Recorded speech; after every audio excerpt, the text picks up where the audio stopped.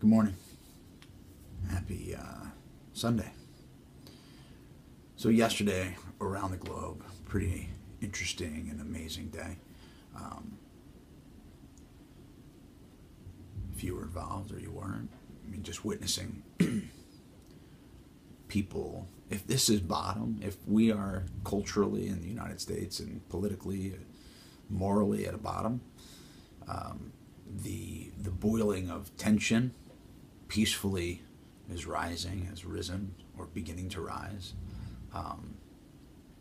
There was hundreds of thousands of people in downtown Los Angeles, and to my knowledge, there were no arrests, which is awesome.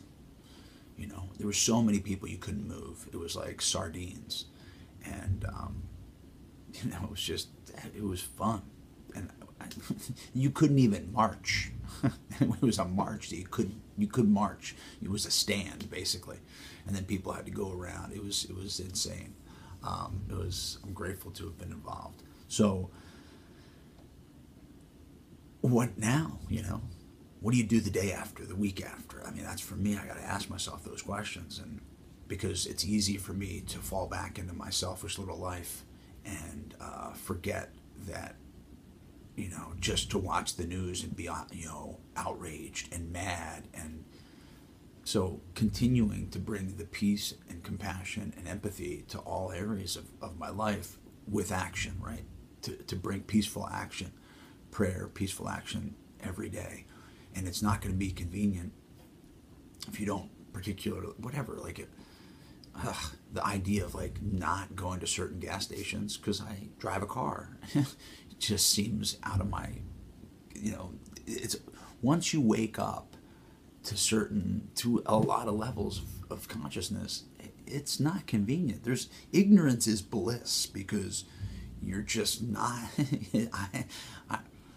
When I was an ignorant idiot, it was probably easier to live. And I mean, now I'm more awake and debatable, but more grateful. And that's, when I was ignorant, I was also just very angry and I don't know, the lower idea. Like there's that whole idea of like lower vibration. Yeah. Being a higher vibration and being in love and in gratitude and empathy, I'm more awake. I feel more. And it can hurt. But not, bringing compassion and empathy and love to everybody. If love trumps hate, then you got to bring it to everybody. It's not just the people that you agree with.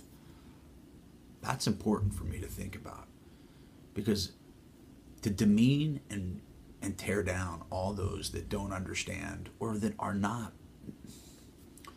awake, for a better term, for lack of a better term, like to maybe the unselfishness of my perception of life, climate change and equality.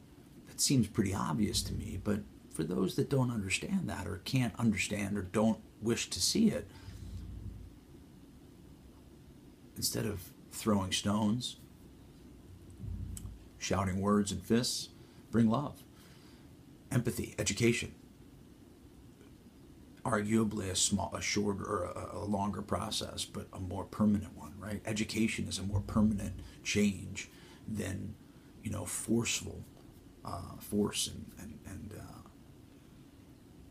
totalitarianism. Action, peaceful love and action, compassion, empathy. These are like crazy words. If you've, I could not necessarily attach or identify with them many years ago. It was like, oh, the same thing, No, it's not. Love and action. Love is an action. Gratitude's an action.